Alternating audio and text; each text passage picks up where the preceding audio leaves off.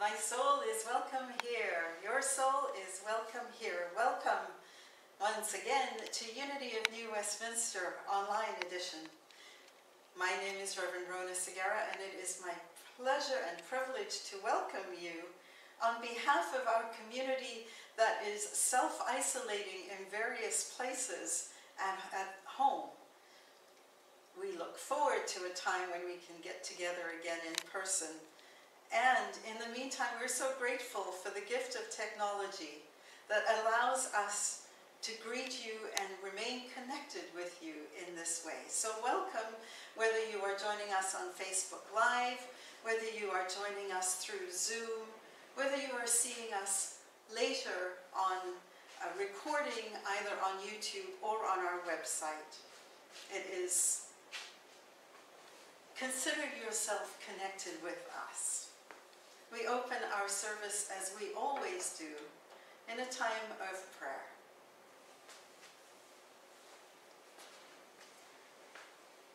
We acknowledge that we are standing and sharing the space on the traditional territories of Coast Salish peoples. This land on which we live, we work, we learn, and we play. We are so grateful that we can be here in this land, this beautiful country, this land of Canada, where we can connect heart to heart, mind to mind, across the airwaves, across the internet. We acknowledge that there is only one power, one presence. That power, that presence, that creative energy is understood by many names. Some call that energy God, others Allah, Yahweh, Creator, the Force, Divine Intelligence, Mother Earth. Thousands of names seek to describe the undescribable, that power in which we live, we move, we have our being, that power which unites us all. And it is in that sense of unity that we send a blessing of love to all people, regardless of nationality, of race, of creed, of age, of gender, of ability, of political ideology, of career, by whatever threatens to divide us because we see it as different.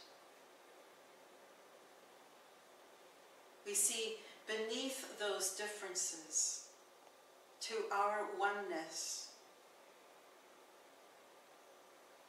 And it is in that oneness that we bless all. We are grateful that we can come together in blessing, knowing that when we bless, we make a difference. We raise the energetic vibration of love on the planet. And that is the power in prayer. And for this knowledge, for this truth, for this power, we give thanks. Amen. The Unity Movement teaches spiritual principles for full and abundant living. We draw on the teachings of Jesus as our primary way shower, our example. The man who was one with his humanness as well as with his divinity. And we honor that there is wisdom in faith traditions all over. And we honor every person's right to choose their own spiritual path. All are welcome, all are celebrated, and all are worthy at Unity of New Westminster. Today's daily word is world peace. The affirmation is, I contribute to peace in the world. When I learn of conflict in my community or in the world, my response may be frustration, sadness, or anger. If I have those feelings, I remember that I am more than merely human. I am a living expression of God, heir to all that God is. I use my divine faculties of wisdom, understanding, and love to create the abiding peace that is my birthright. Centered in divine peace, I realize that every person is as much an expression of God as I am. As differences dissolve in a way that transcends human understanding, I come to know oneness with all the world's people. I let this realization shape my response to every person and every situation. In an awareness of my oneness with all people, my thoughts, my words, and my actions contribute to peace in the world. And from the Gospel of John, chapter 17, verse 22, the glory you have given me, I have given them, so that they may be one, as we are one. And so that is.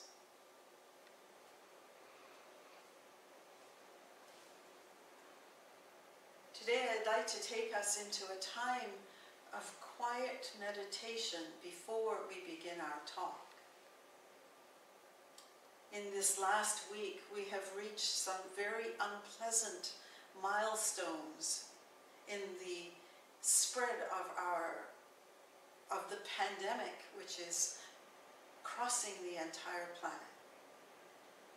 And there may be times now where we are feeling more anxious, more wanting to get outside, more wanting for this to be over, and perhaps feeling a little helpless, like we might as well just go and do this because what's the point? And I think it would be appropriate to take a step back, reflect on how far we've come, and honor the people who are working so hard, including us, to support everyone in this time of pandemic. So I invite you, if it's comfortable for you and safe for you, to close your eyes with me for just a few moments. And take a deep breath. Feel that air coming into your body. And feel the air as it releases from your body in that beautiful eternal cycle of new life and release. Just take a few breaths now and give thanks for that air.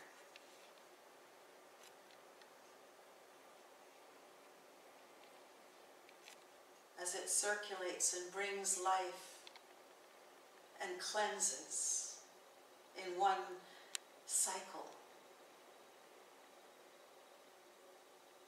And now as you breathe, allow your body to relax. Allow it to sink onto the seat. If your feet are on the floor, feel how your feet are supported by the ground.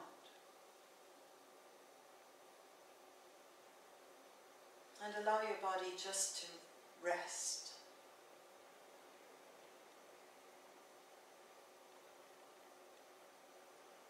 And now start feeling the feeling of calm.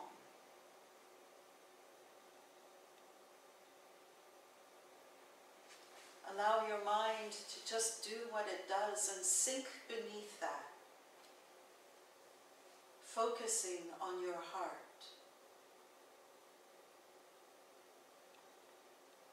Imagine that you are breathing as if you are breathing from your heart.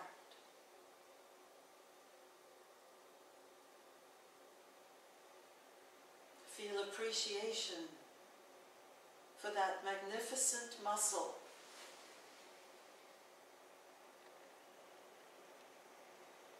that feeds your body with life-giving oxygen,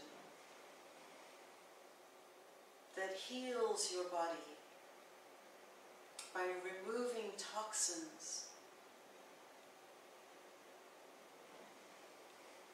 working with the lungs to feed and to release.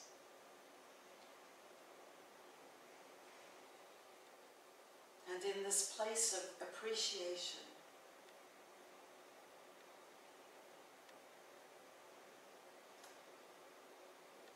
I invite you to think in terms of white light, gentle white light that is enfolding and supporting you, those you love,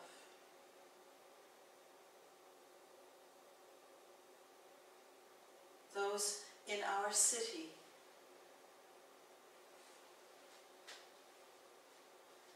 feel that light as it expands from you further and further out. And as it expands, feel the expansion within yourself.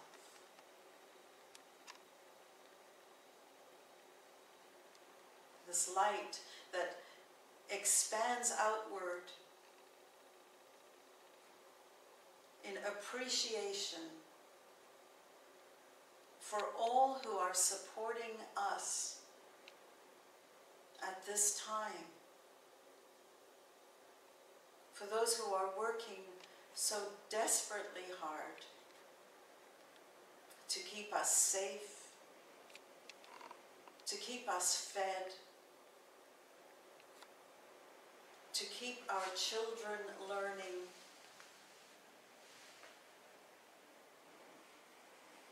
to keep us feeling financially more secure.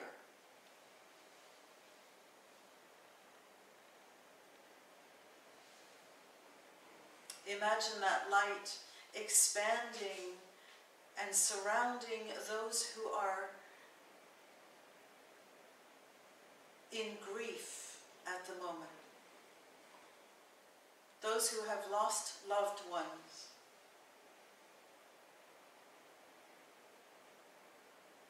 Imagine that light surrounding those who have passed as a result of this pandemic.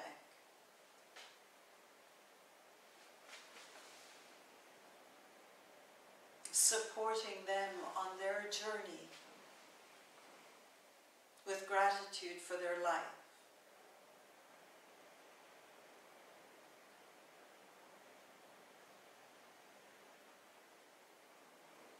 And then slowly bring your attention to your own life.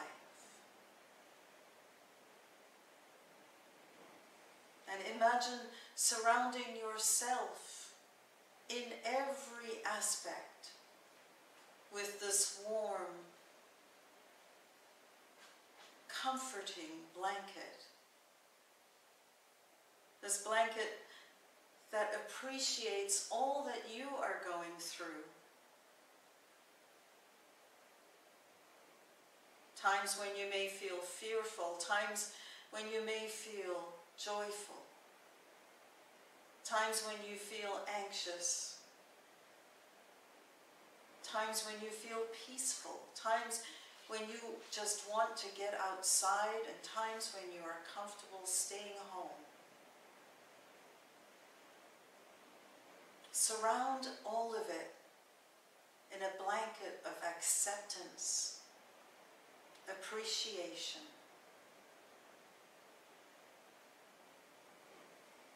love.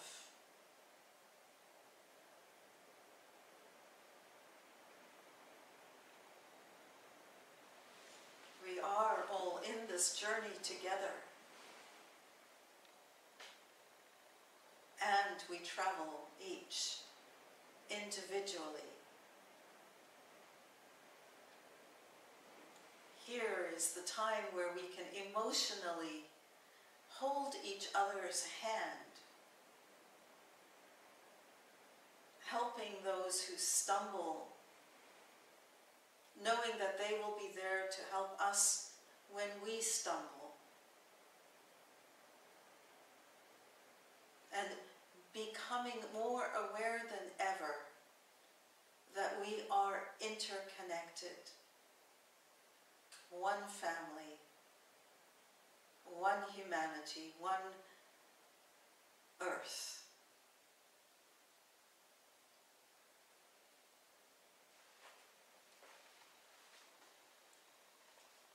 How beautiful that awareness can become.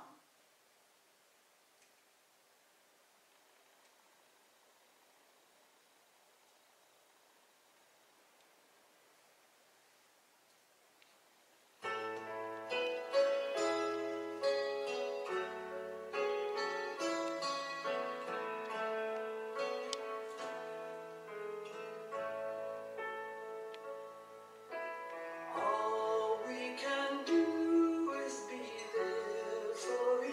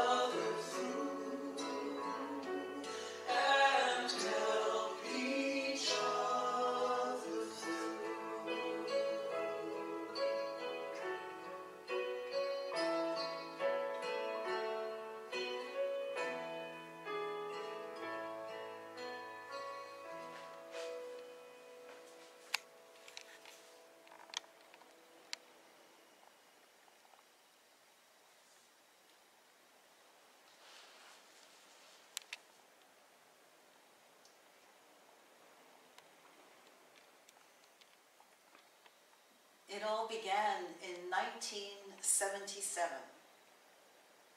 The same year that Elvis passed away, the same year that our family came to Canada, emigrating from South Africa. The same year that the first Episcopalian priest, who was a female, was ordained in the United States. The year that Rocky won the Academy Award for Best Movie, and Roots was the television hit of the year. The songs on the hit parade were Dancing Queen and Knowing Me, Knowing You by ABBA. And remember the song, You Light Up My Life by Debbie Boone. I was a teenager trying to create new roots in a new country, trying to figure out who my new friends would be. 1977. A remarkable movie was released. From the first opening scene, long, long ago in a galaxy far, far away, Star Wars revolutionized movie making from not just a technical point of view, but from its theme material. It was the first movie series to put humans in galaxies, pitting the forces of good, the Jedi, against evil counterparts, the Sith, who of course want to control the universe. Star Wars, with its blend of cute robots, interesting otherworldly creatures, diverse planets, and likable humans, brought us an imaginative, entertaining, funny, and engaging spiritual story without being overtly religious. It introduced a way to examine spiritual concepts in a secular way, rather than through the religious framework of the traditional church. And in doing so, a movement of fans that are alive today was born. To the point that, you know how the internet has Wikipedia? Well, there is an entire database of Star Wars material on a website which is called Wikipedia.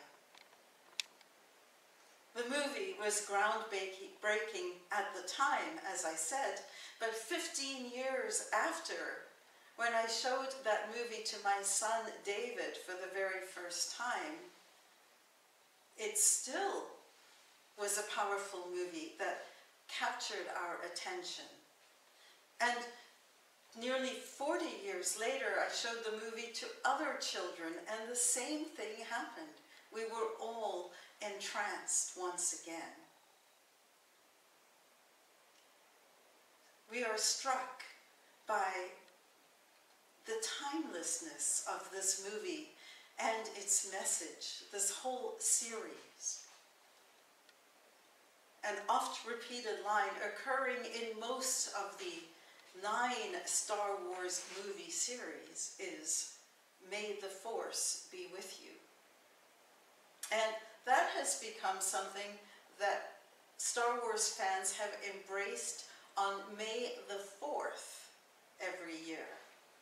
And so tomorrow on May the 4th, there will be Star Wars fans across the planet who will be gathering, some in costume, hopefully distancing and staying safe in doing so, but gathering to watch movies, the entire series of 9 movies, dressing up and sharing their experiences and their love and passion for this amazing movie series.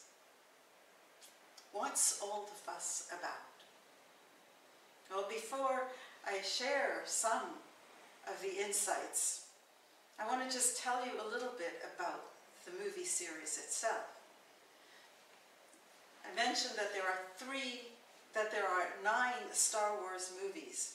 There are actually 3 trilogies, so 3 sets of 3 movies. And in 1977, when the first Star Wars trilogy came out, it was actually chapter 4, 5, and 6 of the 9 chapters that the movies now represent. How many years later? 22 years later, the second trilogy began to be released in 1999. And so that was chapter 1, 2, and 3. So they were like the prequels for what we had already seen. And then, much, much later, in 2015, we got to see the beginning of the last 3 movies. So all in all, it has taken 42 years to tell the whole story of the Skywalker saga. Skywalker is the name, last name, of the primary character, Luke Skywalker. The first 3 movies, which are the most well-known, at least to my generation, tell the story of a young man named Luke, who is an orphan and who lives on a farm with his aunt and his uncle on a barren desert planet. A spaceship carrying 2 robots crash lands nearby. And one of the droids has a message from a princess asking for help from an aging wise man known as Obi-Wan Kenobi. This man is a Jedi Knight who is powerful and knowledgeable in the Force. The Force is this unseeable, mysterious energy field that pervades everything. And while the droids and Luke go and find the old man, evil forces come. They are also on the hunt for the droids, and they kill Luke's aunt and uncle. With nothing to lose then, and a princess to save, Luke embarks on this journey, an adventure in which he sets with Obi-Wan Kenobi to try and help the princess. After destroying a battle machine called the Death Star, the evil forces appear to have won.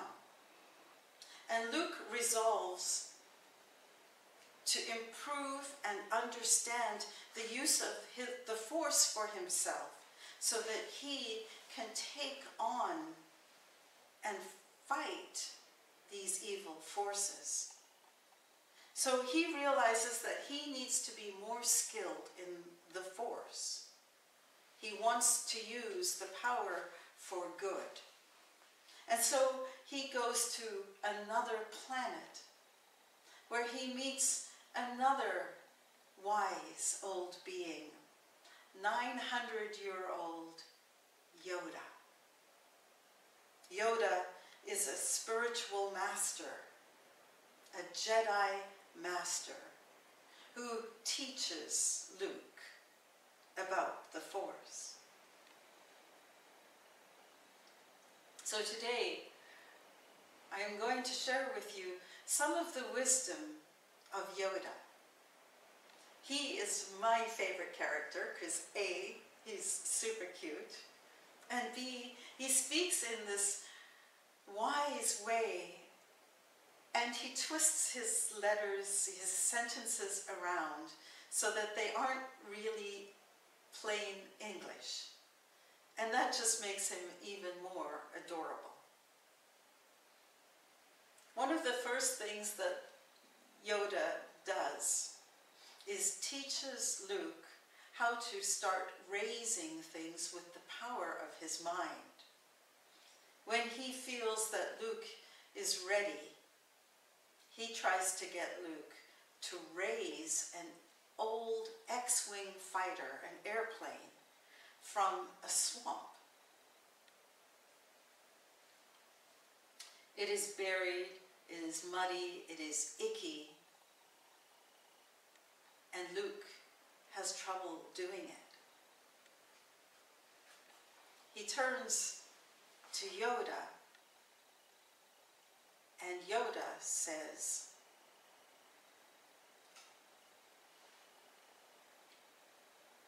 "Size matters not. Look at me. Judge me by my size, do you?"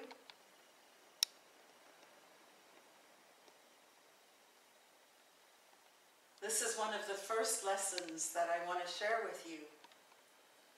The idea of judging someone by their size. Judging someone at all. As an aside, this is one of my mom's favorite t-shirts. She has a t-shirt that says, "Judge me by my size, do you?" So Luke is supposed to raise this airplane, X-wing fighter plane, and he gives up and he says, "I can't because it's too big." And Yoda's response is, "It's not too big. You're judging by something that's not real." Now, how often have we judged others by an outer appearance? How often do we look at someone and make a judgment about whether or not they are able, whether they are worthy, and whether or not we should have anything to do with them? This message from Yoda is to remind us that whether it's size, or whether it's weight, or whether it's ability, or whether it's gender, or whether it's who we choose to love, none of that matters. What matters is what we are inside. And a key phrase in this teaching of Yoda's is, "Size matters not, look at me. Look at me. See through the outer and go within to the heart of the person."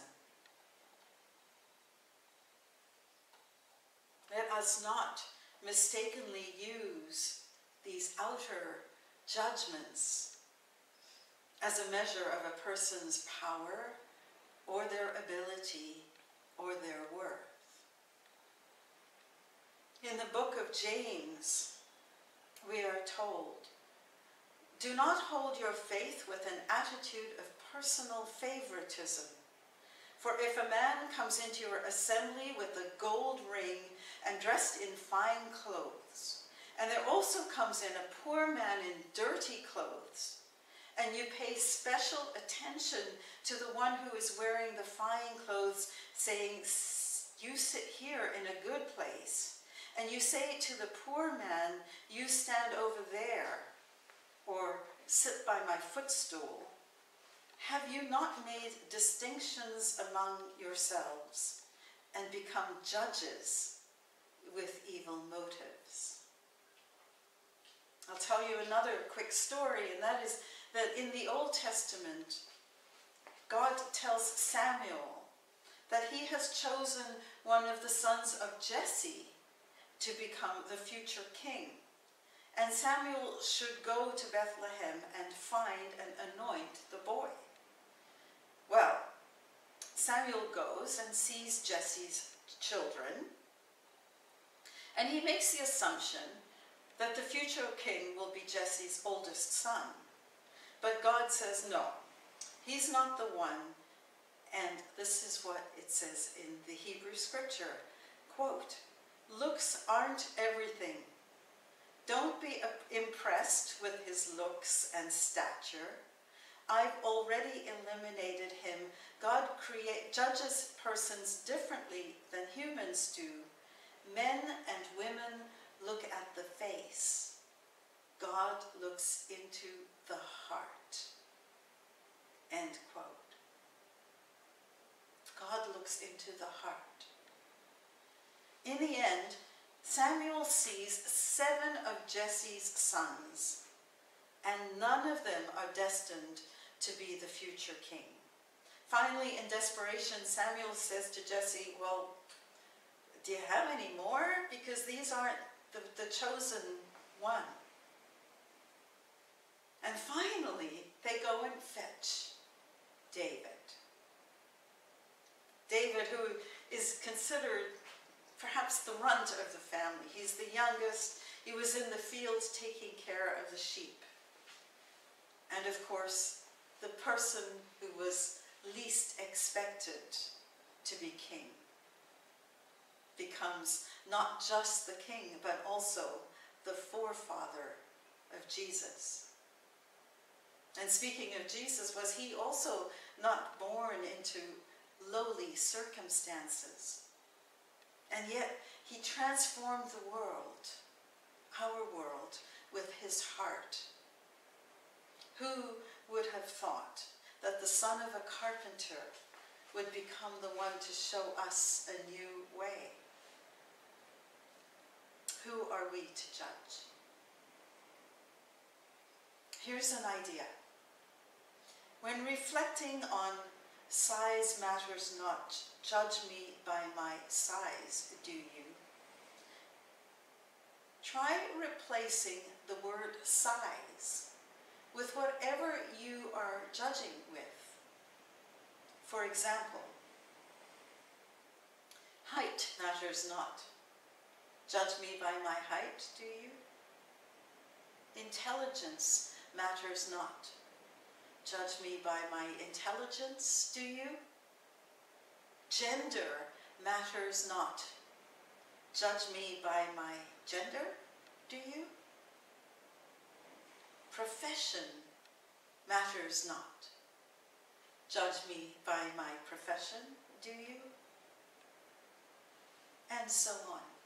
Looks, weight, money, power. Look beyond. Yoda, with his question, "Judge me by my size, do you?" reminds us that we want to challenge our thinking, and when we make value judgments, to remember that what's inside matters far more than the outside appearance.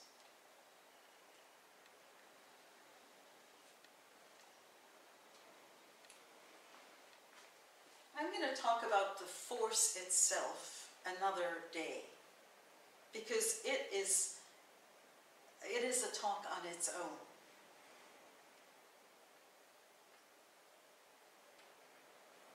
But here's one of the sayings that Yoda has that I want you to hold right here. And that is, luminous beings are we, not this crude matter. When Luke tries to raise that X-Wing fighter from the swamp, and he finds it too big, Yoda says, luminous beings are we, not this crude matter. Feel the force around you, here, between you, me, the tree, the rock, everywhere. Yes, even between the land and the ship. Let us remember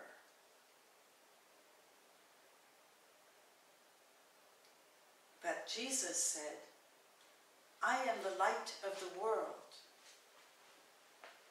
He also said, You are the light of the world.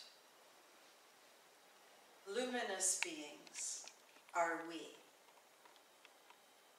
We are light. We are more than crude matter. Let us remember that.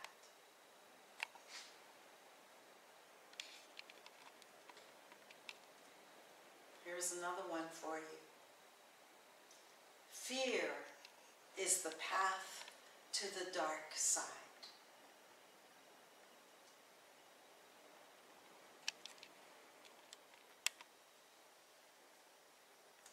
Yoda said, fear is the path to the dark side.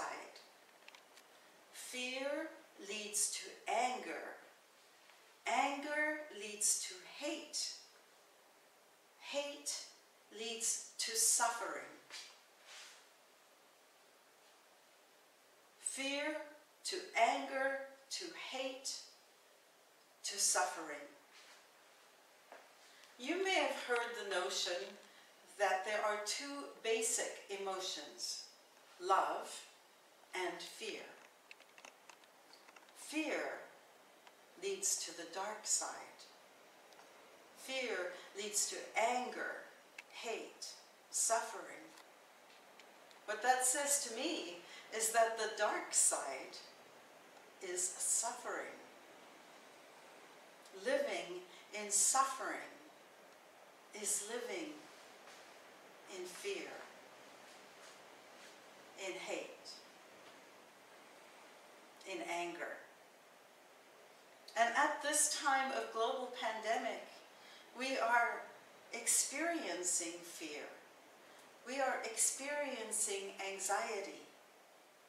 And we're seeing fear expressed in anger, in hatred, in increased suffering.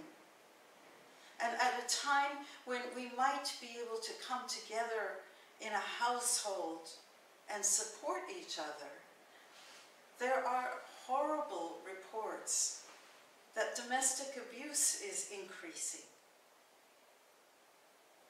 Now, one of the other words of wisdom that is said by Yoda, and I couldn't find the movie that it was in, is this. Maybe it was written by George Lucas himself. Named must your fear be, before banish it you can. Named must your fear be, before banishing it you can. You see how he speaks in this kind of strange way that makes you have to think twice to understand what the words are. Basically, what Yoda is saying is, name your fear. When you name your fear, it reduces the anxiety, it reduces the anger, it reduces the suffering.